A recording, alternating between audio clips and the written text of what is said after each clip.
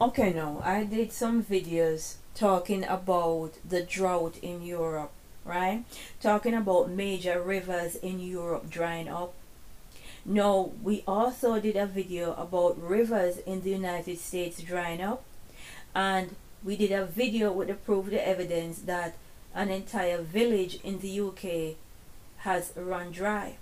Now we have our evidence coming from the Global Times, date the 15th of August, telling us rivers in multiple Chinese provinces dry up due to persistent high temperatures, much less rainfalls.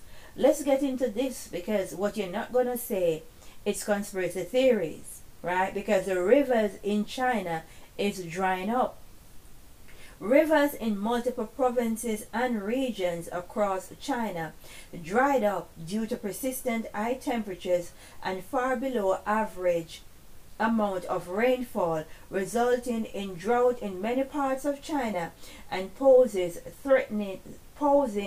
threaten to drinking water resources and agriculture production.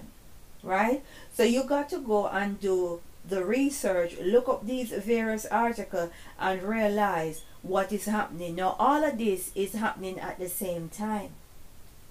Now China rivers drying up concerns me. Why? Because a lot of brown and black countries owe China money. And if China don't have any water, guess where China is going to get their water from? Right? Because under no circumstances is China going to sit around knowing that they can get water from these black and brown countries. We're talking about Africa, South America and the Caribbean, right?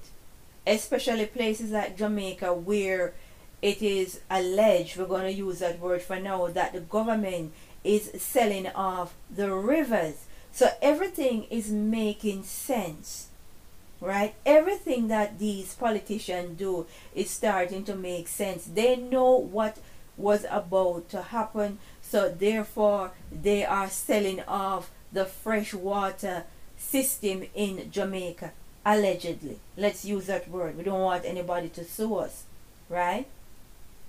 Understand that this thing is happening. Understand that China is a threat.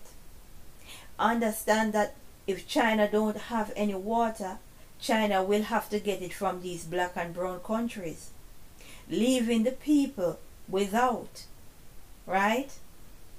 People connect the dots and understand. They very well know that this day will come. They very well know that it was going to happen, right? No, there's not much I can do, because you all say it's conspiracy theories, we're making stuff up, right? We're stirring the pot. But go look up the articles for yourself, use critical thinking and connect the dots. What are the odds, right? All of this is happening at the same time, from Britain to European countries to America to China, right? We need to seek the face of the Most High while we can. Let us pray and say, glory be to the Most High.